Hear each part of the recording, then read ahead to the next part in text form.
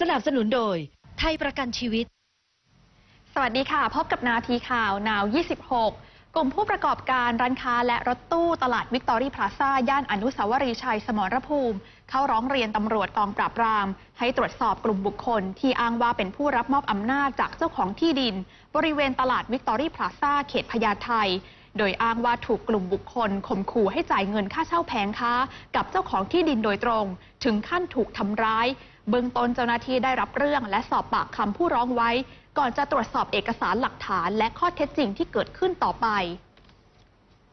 รัฐมนตรีว่าการกระทรวงความโปร่งใสบราซิลนายฟาบิเอโนซิเวียราที่ประธานาธิบดีมิเชลเทเมอร์แต่งตั้งให้ทำหน้าที่ปราบทุจริตลาออกจากตำแหน่งแล้วเมื่อวันจันทร์หลังมีเทปบันทึกเสียงการเจรจาลับหลุดออกมาว่าเขาพยายามสกัดการสอบสวนเรื่องการทุจริตของเปโตรบาสที่มีคนเข้ามาเกี่ยวข้องมากมาย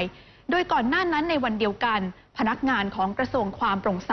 เดินขบวนไปยังทำเนียบประธานาธิบดีในกรุงบราซิเลียเรียกร้องให้ประธานาธิบดีปลดนายซิเวียราออกจากตำแหน่ง